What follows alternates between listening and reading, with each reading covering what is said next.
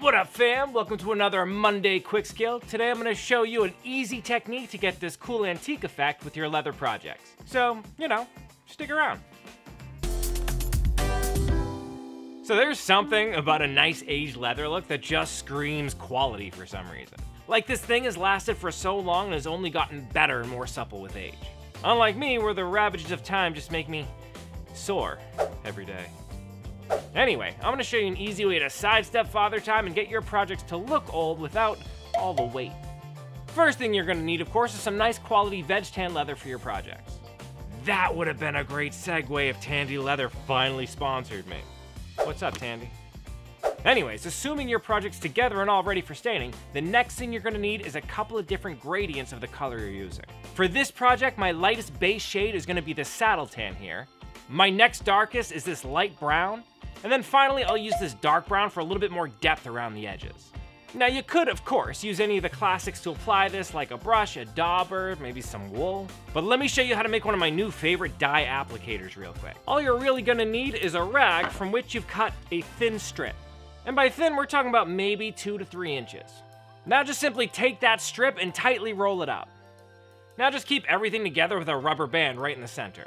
Now I like this because it's really versatile. I can wrap it up to have a thinner point if that's what I need, or a really thick flat area, which is what we're using today. You can also bind it up a lot more loosely so that the ends kind of flare out, giving you almost a flowery, wavy design when you put your dye on.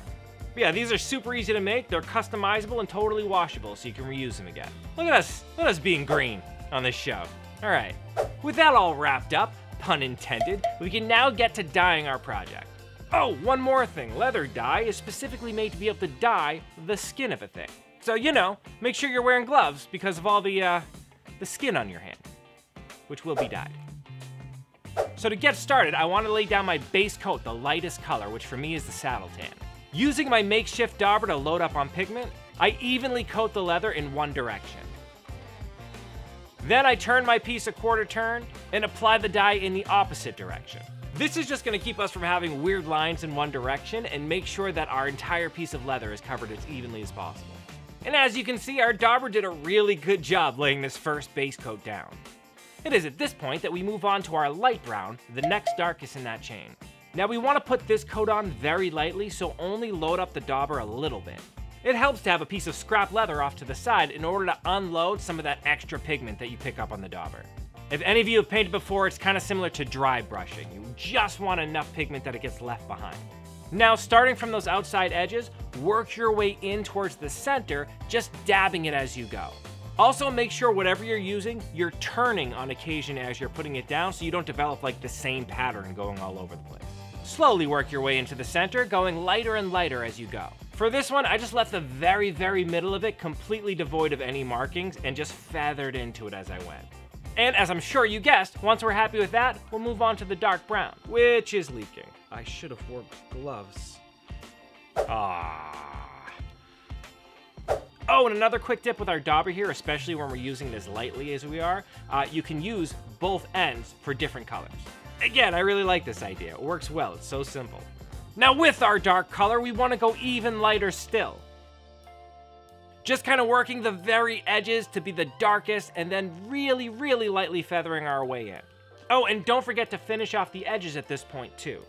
And that's it. Like I said, super simple, right? But look at it, that looks great. Like, I would be happy to have a journal or a book with this kind of fine aged leather look sitting on my shelf somewhere. Pretending like I'm classy or something. Nice. Oh, okay, all right. I hope you found these tips useful. If you did, why don't you give me some of that like it love, and don't forget to subscribe so you know when I release new content. Also, if you have any cool quick tips that you love, like me and this little roll here, I want you to leave them down in the comments section. It'll help everybody else in the community, and who knows, maybe I'll do an episode on it and give you that sweet, sweet YouTube credit. Someday, YouTube credit's gonna be worth stuff, and I'm gonna be rich. I don't think I have enough subs to be rich. Don't forget to subscribe. All right, I'm gonna take my aged leather and go get myself some fancy whiskey. In the meantime, keep leveling up, you.